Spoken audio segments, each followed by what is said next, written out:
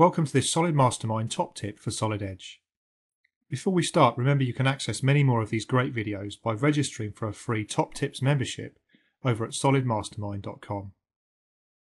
In this session we'll be looking at using hole tables in a Solid Edge drawing. Hole tables provide a very quick method of retrieving the attributes and position of holes on a part within a drawing view.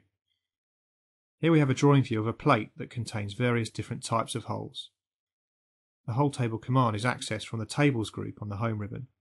The command bar appears with steps for creation. The Table Properties command allows the content and look of the table to be defined.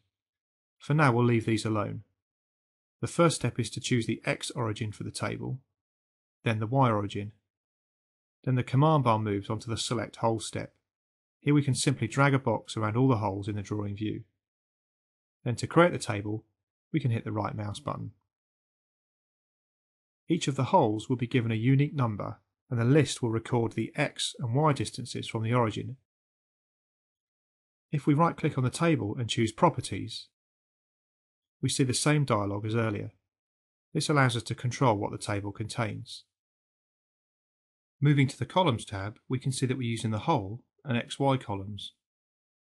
We'll add one called Type, and then one called Callout1. The Callout1 column will contain data which we now need to specify. Here, for the different hole types, we can retrieve any pertinent information, such as hole diameter, thread size, counterbore size, and so on. We have special characters and hole reference buttons available for this sort of information.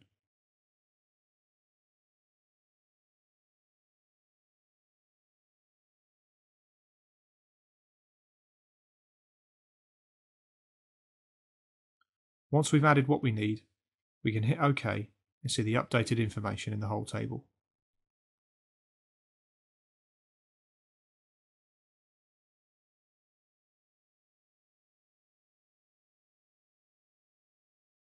If you liked this video, please comment on it using the space below.